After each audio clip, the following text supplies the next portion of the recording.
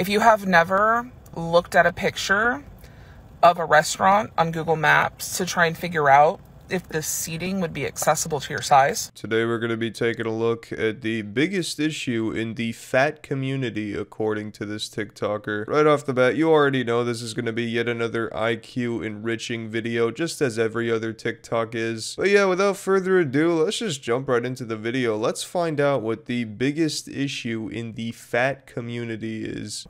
Yes, chairs. Let's talk about chairs.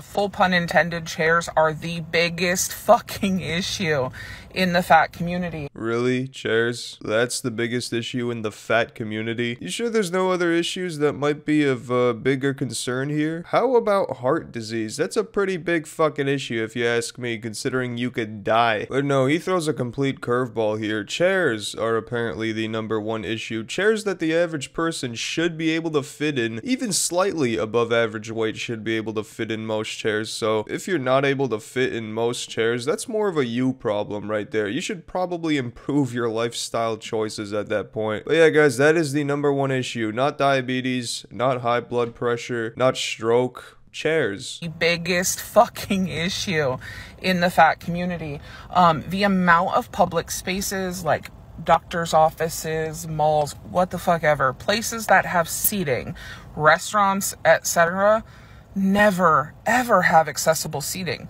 Some places just have stools, or some places just have armed, small, dinky looking chairs. So it seems like this TikToker can't fit in about 99% of chairs, it sounds like. So his proposal to this massive issue is for every company and restaurant to start buying bigger chairs specifically for him and other obese people. You know, it's almost like there's no other possible solution to all this. A solution that could potentially save your life. But no, this is just your typical self-centered, entitled TikToker who thinks the world revolves around them. Honestly, I think the biggest problem with the fat community over on TikTok is the fat community that is looking for just about anything in the world to blame for their own health. Or some places just have armed, small, dinky looking chairs.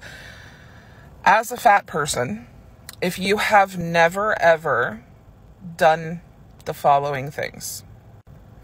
If you have never looked at a picture of a restaurant on Google Maps to try and figure out if the seating would be accessible to your size. How are you wasting your time looking at restaurant seats on Google Maps and not once has the idea crossed your mind to, I don't know, maybe hit the gym instead of going to that restaurant? This is getting pathetic at this point. You know what? It was already pretty pathetic, but now it's just sad to think that not only are you looking at restaurant pictures on Google Maps, but also making this very TikTok complaining to the world. Changes must be made in your life. That's all I'm gonna say. To try and figure out if the seating would be accessible to your size. If you've never broken a chair in a public space especially. If you've never had to second guess whether or not it was okay to sit down in the chairs provided to you. Breaking chairs and second guessing sitting on a chair. How do you even say that statement out loud and not realize how ridiculous it sounds? Actually, I don't even know why I asked that question. It's clear this person has zero self-awareness. If you've reached that point and still not realized that you might be the problem, then I think it's safe to say that this person is just too far gone now.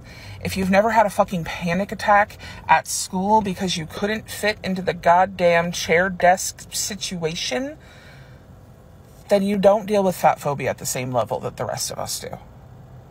And this is just one example. There are a plethora of other examples I could give you, but this one is really important. Like, I've literally broken a chair at a friend's fucking wedding reception, and later on the groom came and was like, "I heard what happened, are you okay?"